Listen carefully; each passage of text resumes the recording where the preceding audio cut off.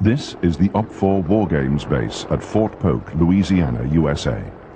OP-4 stands for Opposing Force, an exercise unit that puts 50,000 soldiers through their paces every year. The men who train at Fort Polk are called the Blue Force. Their challenge is to survive 21 days of the most realistic combat scenarios that instructors can throw at them.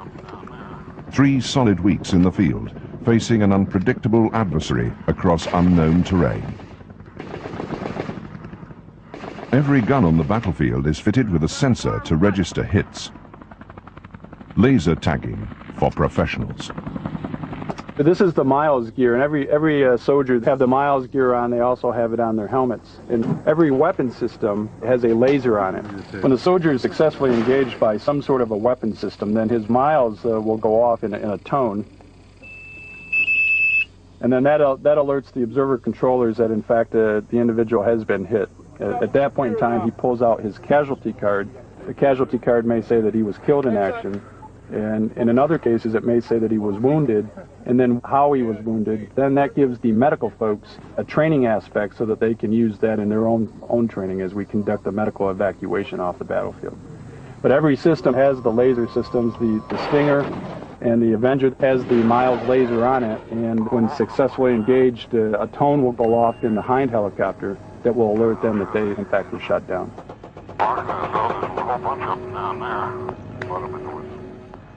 The airborne enemy the trainees will face are named Red Force, a team of OP-4 instructors, masters of the tactics and technologies of the armed forces of the former Soviet Union.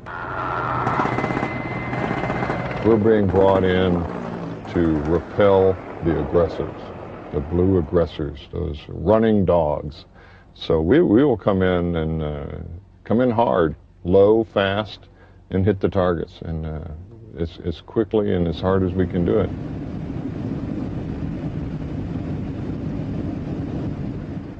This, by far, is the most fearsome weapon at the Red Force's disposal.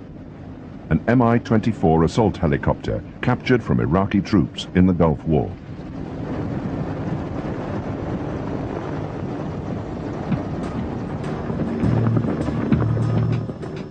At the height of the Cold War, it was codenamed Hind by NATO planners. Thousands of these gunship transporters were built to destroy Allied tanks on the battlefields of Europe in World War III. Instead, it has seen combat in countless wars and conflicts across the Third World. Ironically, it now serves as a teaching instrument for the army it was built to destroy. Most of these gunners, it's the first time they've seen a Hind. They've seen an Apache, and they know how the Apache attack helicopter works. But this is Hind, it's something different. You know, this thing is going to take a good attack run. It's going to start coming screaming at you, and all of a sudden it break out of the trees, and there it is, and it's shooting the missiles, and it's shooting its machine guns, and then it's gone. The Hind pilots fly in the most heavily armored helicopter gunship the world has ever seen.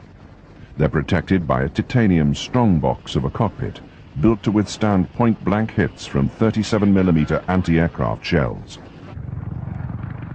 The windscreens themselves are bulletproof. Even if the glass was riddled with a .50 caliber machine gun, the 2 pilots would survive and probably complete their mission. The cockpit itself is a large, roomy cockpit. The switches are simple, clearly marked. It's air-conditioned. It's got a nice fan up in front for airflow, keeping it across your face. And in stress, you like to have airflow across your face. It's overpressurized, and it's chemically and biologically filtered air, so you're in a safe environment till you have holes knocked in it. So it's quite a large, comfortable cockpit.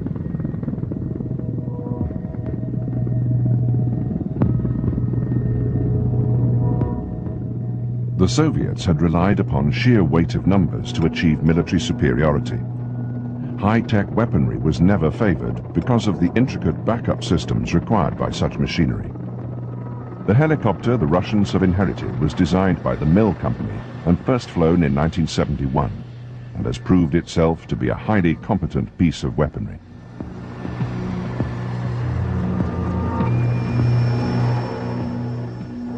Nearly 2 times larger than America's Apache gunship, the Hind has no real Western counterpart. Soviet military doctrine had combined the speed of an attack helicopter with the size of a transporter.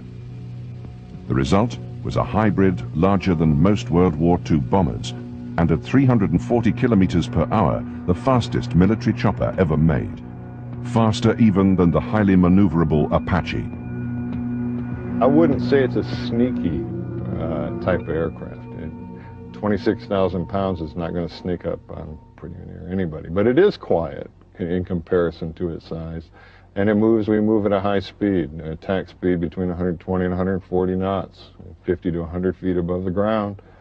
And a rolling terrain, it's very difficult to detect, and it can be on you before you know it. This morning we expect the Mi-24 Hind to conduct an air attack. The air attack route will go up along the east side of the brigade sector. It will fly north, propose targets at Mark Point 706, 705, 704, and the brigade supply area. On this training exercise, the soldiers of the 25th Infantry Division face a difficult job. Plunged deep into enemy territory, they must hold a riverbed running through their sector of the map. Along the way, they'll be subjected to ambush and attack by helicopter-borne Reds. The Hind pilots will not fly alone. Included in the Red Force are Mi-17 Hiplite and Mi-8 attack helicopters. To defend against these threats, each platoon has its own Avenger team. A Humvee fitted with Mach 2 Stinger surface-to-air missiles.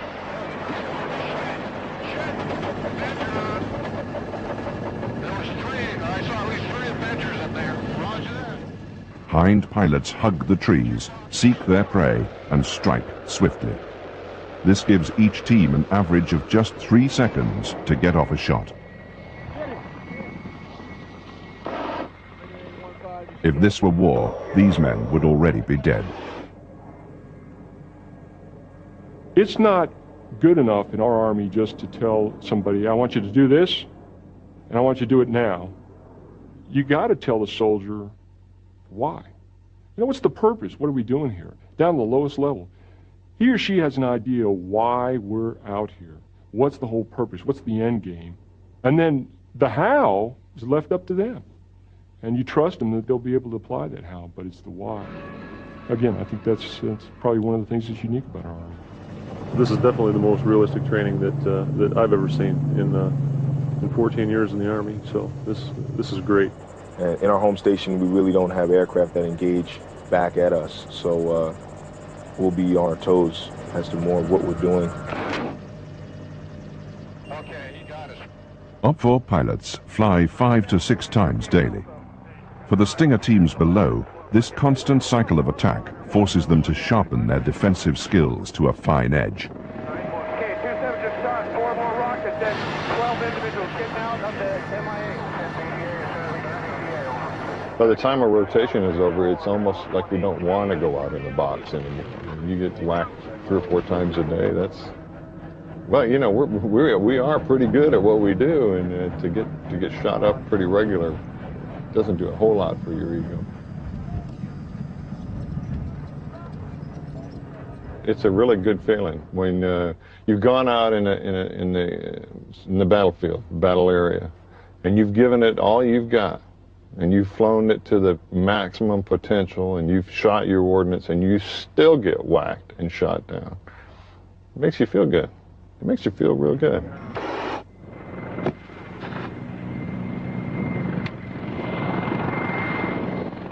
The Hind is adept at training the soldier of tomorrow. Though for thousands of such machines, their past is anything but a bloodless affair. I don't know about this one, but you know, you do wonder who sat in here, and you wonder where they are now, what they're doing now. Would they be surprised if they knew that what the aircraft was doing now? A lot of legacy to a piece of equipment like this that we're not even aware of. You wonder. You wonder.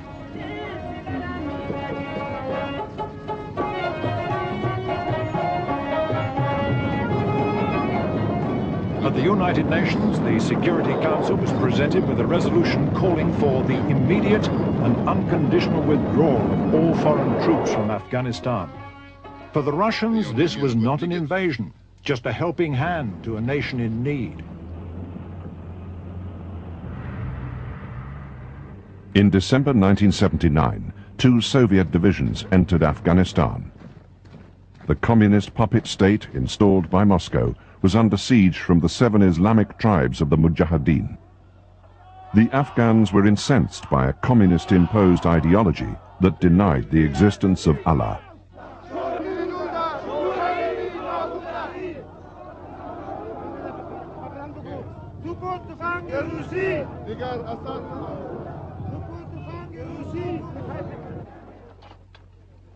This would be the first real test of the Russian army since the Second World War. Suddenly seeing all these young conscripts out on the airbase, and they were all 18, 19, 20 years old. They were all trying to grow mustaches. And in a sense, this is like Vietnam déjà vu. In the early years, the Afghanistan war was left unreported in the Soviet-controlled media. In the early 80s, if you thumbed through magazines and newspapers that were covering the war in Afghanistan, basically you get an impression that Soviet soldiers in Afghanistan were raising flowers or picking flowers, or constructing schools or kindergartens, and nothing else. We were briefed by the colonel who still had the Afghanistan dust on his shoulders. He told us, guys, I don't care what the hell did they tell you in Moscow. Now, let's talk about real situation.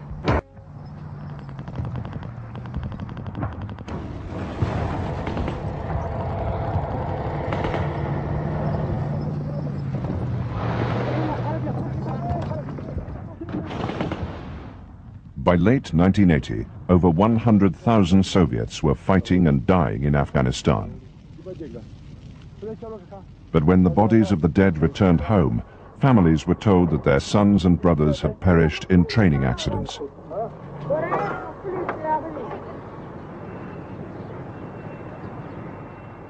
Throughout the war, the Soviets held Afghanistan's few cities, while the Mujahideen guerrilla army controlled the surrounding countryside.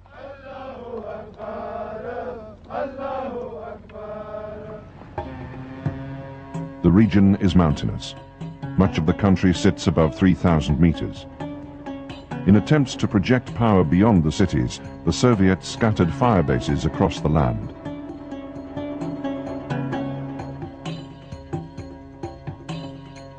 Supply and reinforcement were difficult. Afghanistan's deep gorges and narrow mountain passes proved a nightmare to Moscow's conventional army.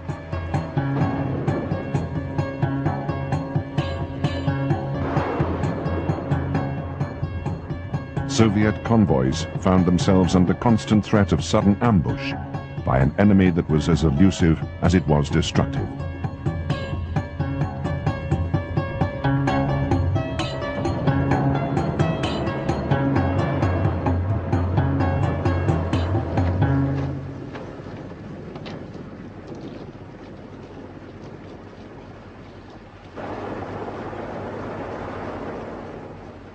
In the rugged terrain, the Red Army came to rely more heavily on one machine than any other.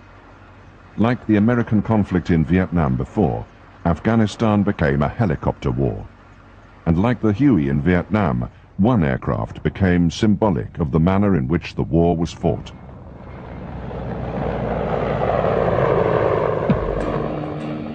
The Hind is powered by twin-turbine 2200 horsepower engines. Its combat range is almost 800 kilometers. The gunner sits in the front seat and the pilot in the rear. The transport compartment can carry 8 troopers, but is more often used to store extra ordnance. The stub wings add 25% more lift in high-speed flight. reduce the chopper's turning radius and can be hung with 4 32-shot rocket pods. In front, the hind wields a 4-barreled 12.7mm Gatling gun.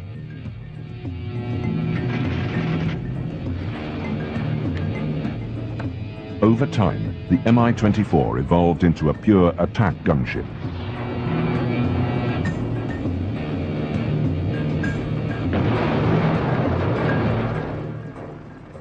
It seldom carried troops except in an emergency, and it was usually left to Mi-17s and Mi-8s to evacuate soldiers from the ground. You are in trouble, and if he's not getting you out of there, that's the end of it.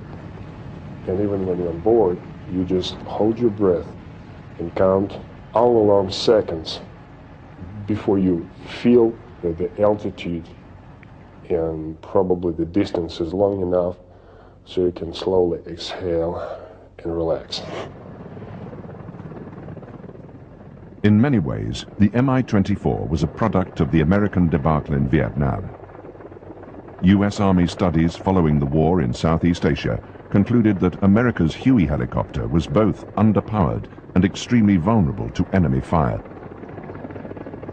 In the early 1970s, Soviet designers sifted through these studies and learned from their conclusions. The result is an exceptionally fast machine that is nearly impervious to 50 caliber machine gun fire. And that was really something dreadful.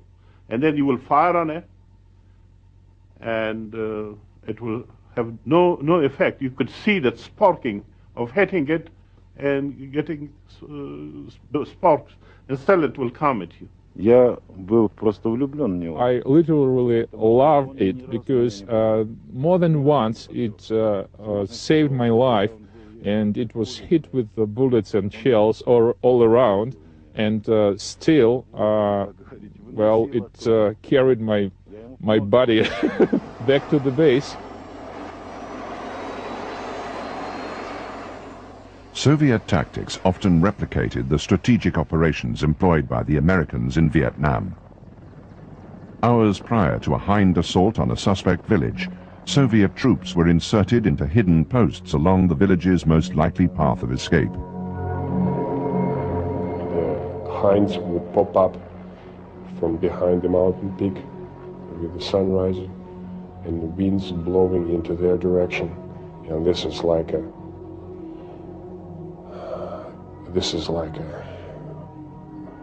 here comes the nightmare.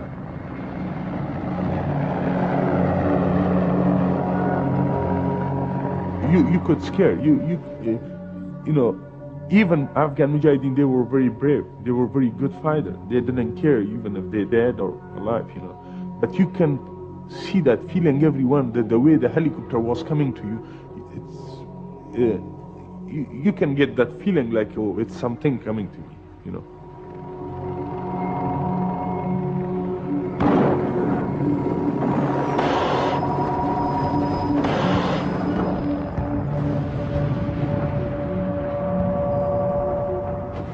When they fled from the incoming choppers, the Afghans were ambushed as they stumbled headlong into the Red Army paratroopers lying in wait.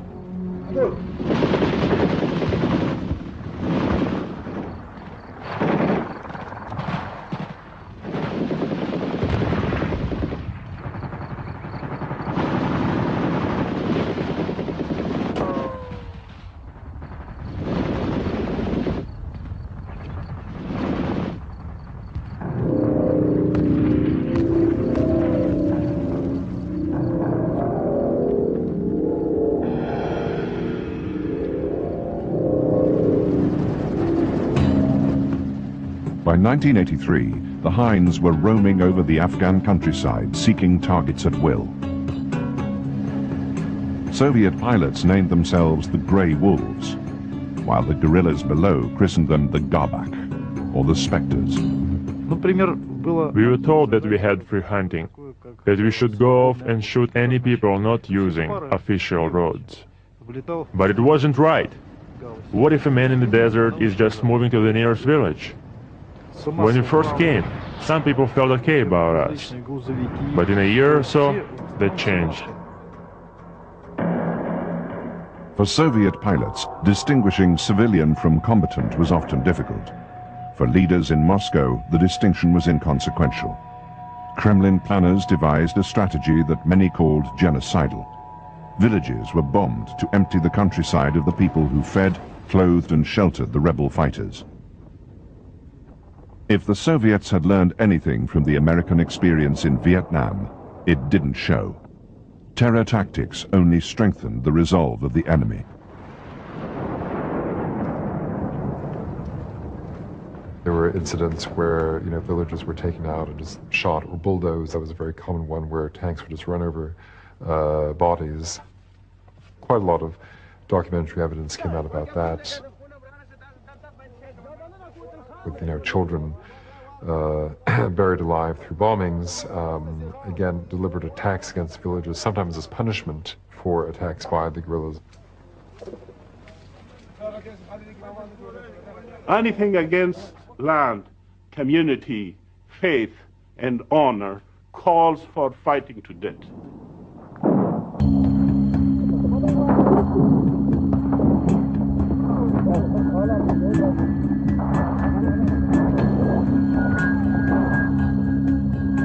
It is in the character of every Afghan. I mean, just to fight. And from the beginning, I had some friends here in the state. I told them that the Afghans will fight to the last man. And they did, and I was not wrong. The Afghans simply became more determined in the face of escalating violence. The Afghans could travel on bread and tea, and they could travel for days, weeks, even months on this, very basic form of nutrition, and they seem to have this extraordinary resilience for living on very, very little. For the Soviet troops, the resilience of their helicopter comrades was fast becoming legendary. Experience, like what the hell, what do they experience when we were covering our heads under the fire and those guys just sitting in this without anything they can do to protect themselves?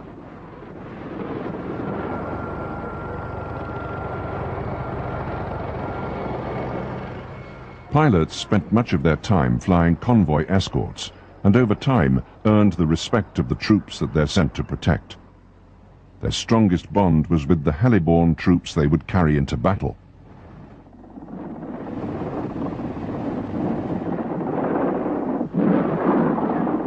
For airborne, it was like between brothers. And I especially respected that they never used their chutes when they were flying us for sorties. So if push comes to shove, we were in the same boat, and they would not take any extra chances to save themselves or to leave us, to just drop us in the deep shit alone.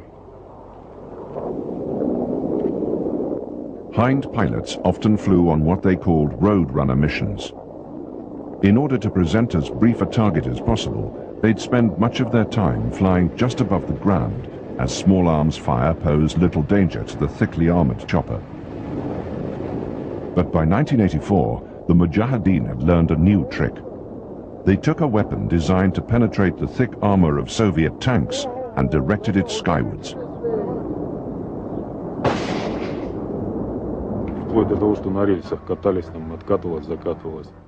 Another unexpected thing we encountered there were the usage of hand grenade launchers against helicopters, which were intended to fire at tanks, but at helicopters at low altitude. They had lots of grenade launchers, and a Mujahid could just raise it and fire at you with a grenade, and there were many cases like that.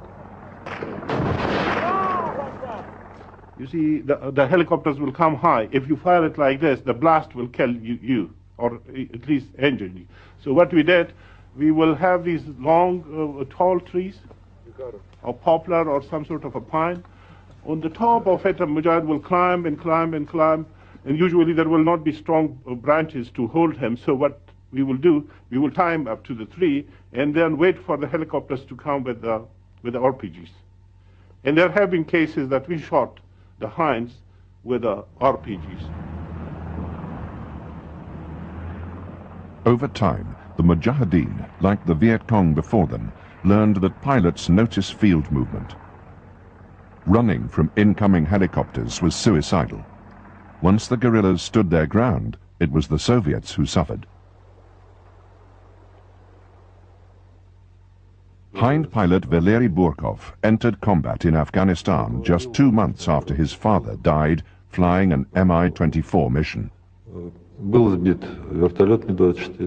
Mi-24 was shot down, and my father decided to land his chopper and try and save the downed crew. But when he was coming in, his Hind too was hit in the fuel tank.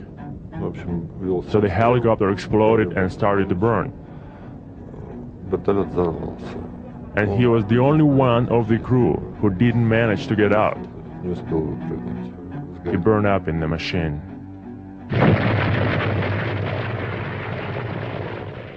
Eventually, the Hind's weaknesses began to show. The altitudes in Afghanistan are extreme.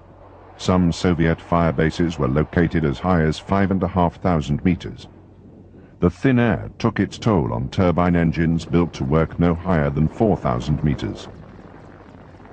This sometimes cut the helicopter's speed by as much as 2/3. More often, it meant that the heavy armor-plated machine couldn't take off like a real helicopter, but would lumber down a short runway to get airborne.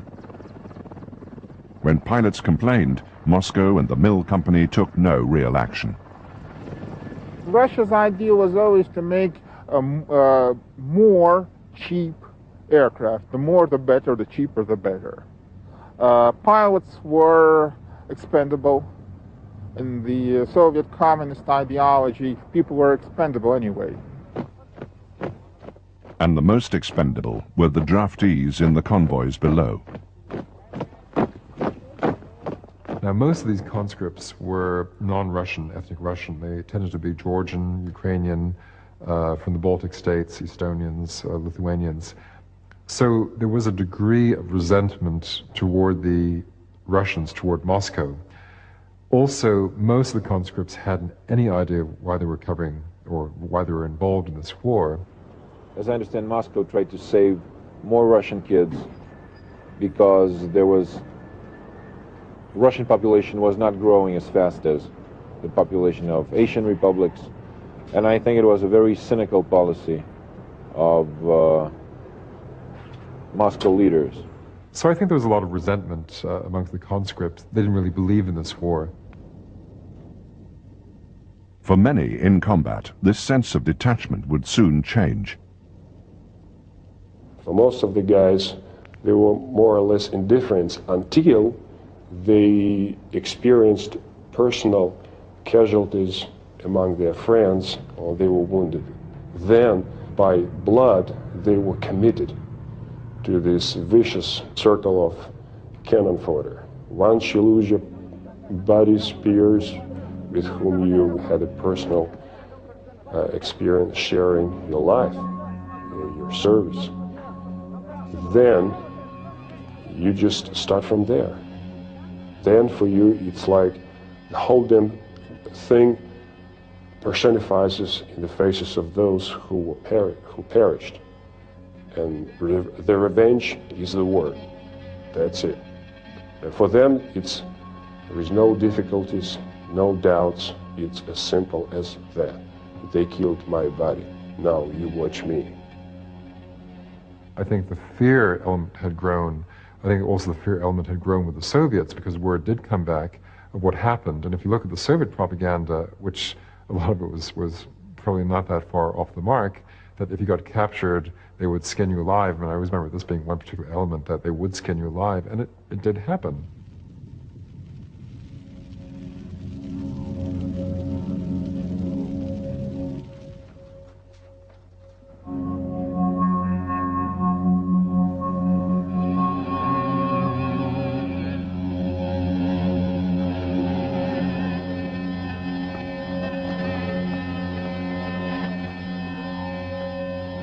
It was not a very nice war, and I talked a great deal with both Soviet prisoners and Afghans themselves, and I usually carried a copy of the Geneva Conventions, a cartoon book, in my pocket, to try and explain to the Afghans that, they should not kill prisoners. This was not part of the game. And most Afghans really couldn't see the logic in this. They said, well, if we keep prisoners, we have to feed them, and they're bombing us, they're killing us, so why should we keep them alive? Which, was their point of view, and probably from their point of view also, justified if they'd lost loved ones.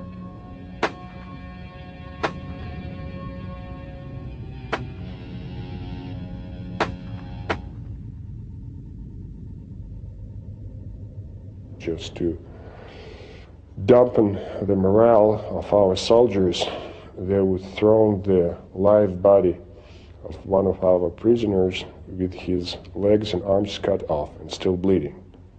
And as soon as the column stops and the guys would check out what the hell is going on, they would put it like in the big box from missiles, and it is open. And then the whole story is just like a wildfire, spreads all along the column. And you just can look at the faces of the young soldiers, how they turn pale, and some of them just tremble. And it's hard to measure to what extent it affects the combat readiness, but usually, well, I believe you understand what I'm talking about. It just fortified the views of those who spent some time there. It gave them ugly justification for atrocities on our side. So for us it was very simple. When we dealt with the POWs, we would have only very limited options. He cooperates with us. If he doesn't want, he will be wasted on the spot. That's it. Nothing fancy. No slicing, no knifing, anything like that. With each passing month, combat in Afghanistan was turning ever more savage. By 1986, even the children of the Mujahideen were fighting the Soviets. Such conflicts had no respect for age. Unlike the Hind, most Soviet helicopters flew without heavy armor and bulletproof glass. One of our Mayday helicopters was shot down by a teenager, and after he was killed, it turned out that he was no elder than probably 13 or 12 years old. When he shot the pilot, a bullet struck him right between his eyes from probably around 250 yards. And he had enough guts to shoot from such a close range and to take all. And I'm sure he had a pretty understanding what would happen with him, and he took the risks. So we developed the feeling of just respect to professionalism and to the other side. By 1986, the CIA was supplying the rebels with the Stinger missile. Capable of hitting a moving target 5 kilometers away, it represented a massive threat.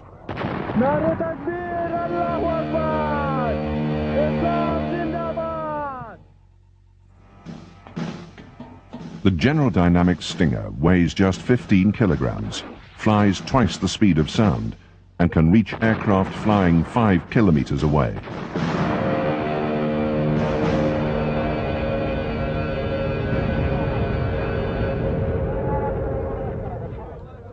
There was a perception in the CIA that the rebels were not technologically advanced enough to utilize such a weapon. But the guerrillas were quick learners, and the new missile proved deadly to the Soviet aircrews. One resistance commander remarked, "There are only 2 things we Afghans need: the Quran and more Stingers."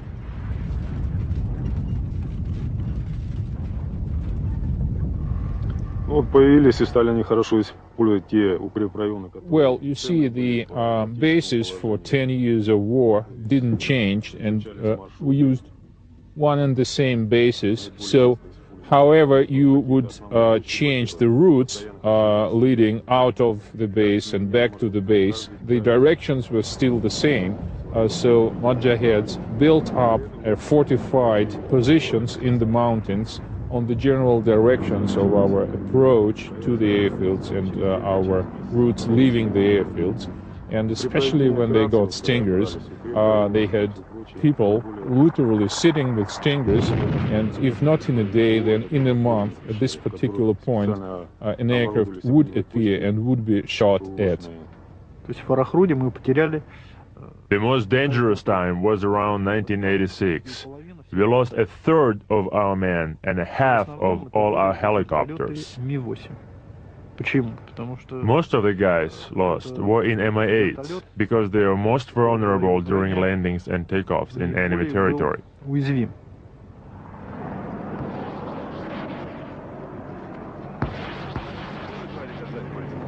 By 1987, flare dispensers had been added to most Soviet helicopters. They acted as decoys to the heat-seeking missiles. Fixed-wing aircraft too utilized this system. Despite this, in 1987 alone, more than 200 Soviet aircraft fell prey to the Mujahideen's new weapon.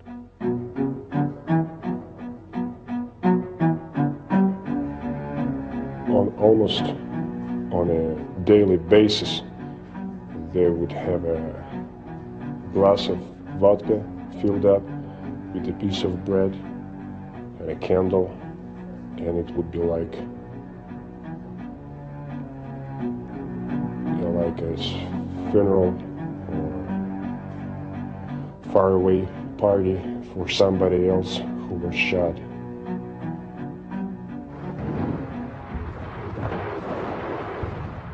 I had the first experience being ambushed, and we had a huge casualty rate, 47 killed, and we had 6 guys who were just bleeding and dying from the wounds, and our 2 medical personnel were killed too.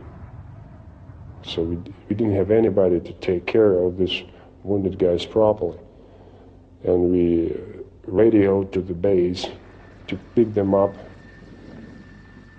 The arrival of the Stinger meant that the helicopters the soldiers looked to for salvation were no longer there when needed. And this is like a waiting situation. I was walking around those guys moaning from their pain, and they would provide the first medical aid, and I was cursing, I was preaching, I was hoping, and there was nothing else we can do about it. And I thought my head would explode trying to pick up the first sounds of the incoming helicopters. This is, I would say, the worst waiting I've ever had in my life. I mean, something I would not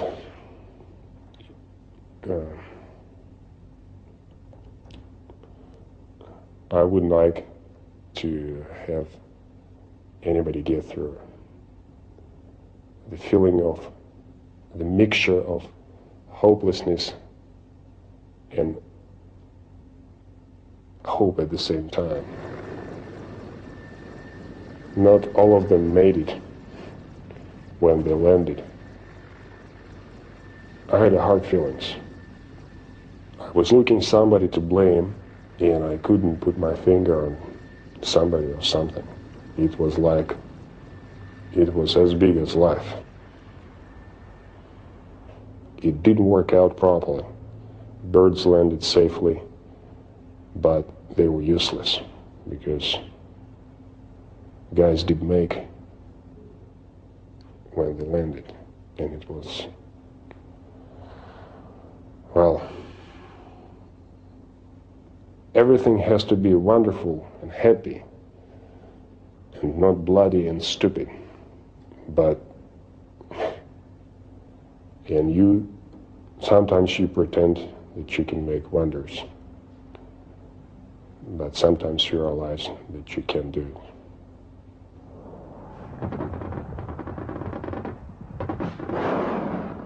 Some in Afghanistan claimed that the Stingers were more of a psychological threat than a physical one.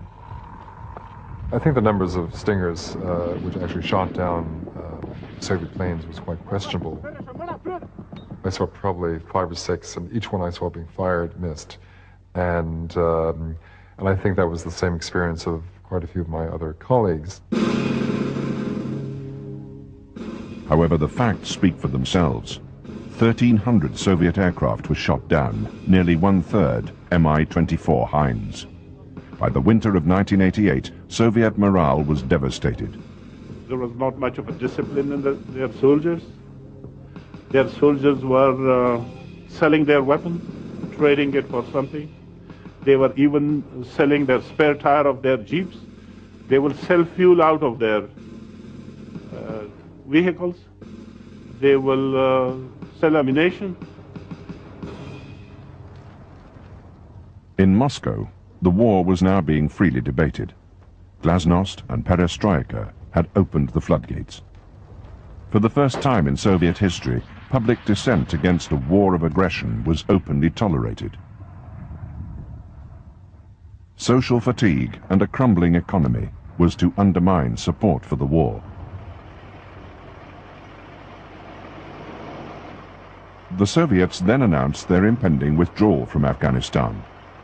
In the months that followed, soldiers in the field focused on one thing: getting home in one piece.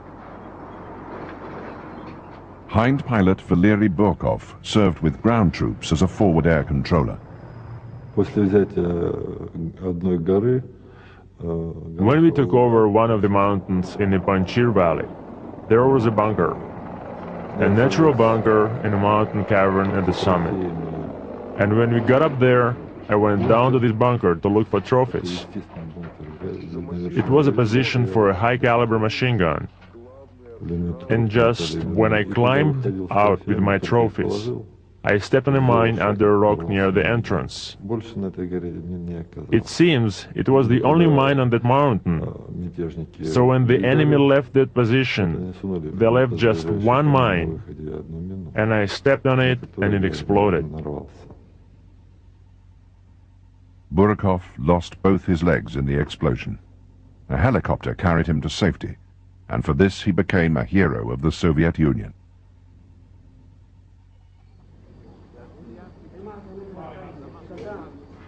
The Soviet Union has made a commitment to withdraw completely its forces from Afghanistan no later than February 15, 1989. There is no reason why they should not meet this obligation, and we expect the Soviets to honor the obligations they undertook in signing the Geneva Accords. There is no evidence that they will not do this.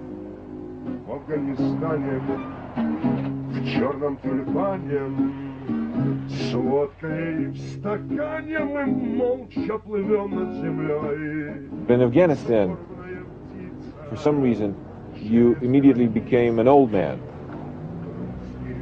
just right after you were youth. I've seen eyes on young faces, eyes that should belong to very old people, 80 years old, 90 years old. Those kids, what they saw in Afghanistan was beyond normal human experience. And this was reflected in their eyes. It's like, we made it. It's like, from now on, it's R&R till the end of my life. Nothing will be as bad as it was. That's it. Today, a small unit of guardsmen was marched onto the runway of Kabul airport. We were excited that we made it, we were there, we made it, and now we're back home, period. I mean, nothing to worry about. I must tell you that I, as a correspondent in Afghanistan, went through different stages of understanding of what war is all about. In 1986, I thought that we need another 2 or 3 divisions and everything will be okay. In 1987, I thought that even if you send 3 more armies, you'd still lose the war, and that something is deeply wrong here. And in 1989, I basically thought that this was a war that will not only destroy Afghanistan, but basically the Soviet Union.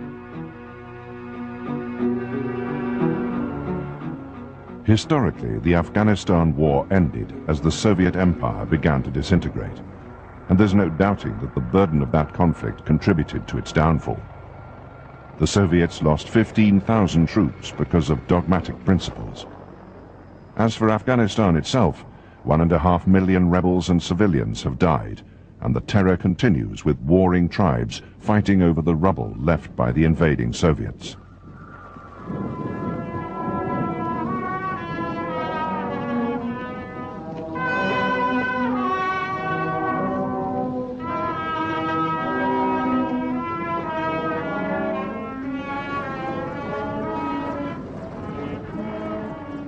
For me, the hind is a symbol of our Afghan experience. For me, it signifies, like an accumulated force, all the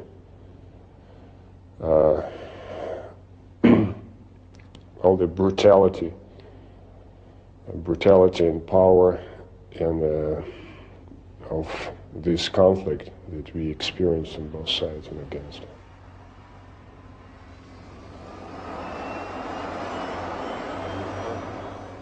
The Red Army and the empire that this weapon was built to serve no longer exists.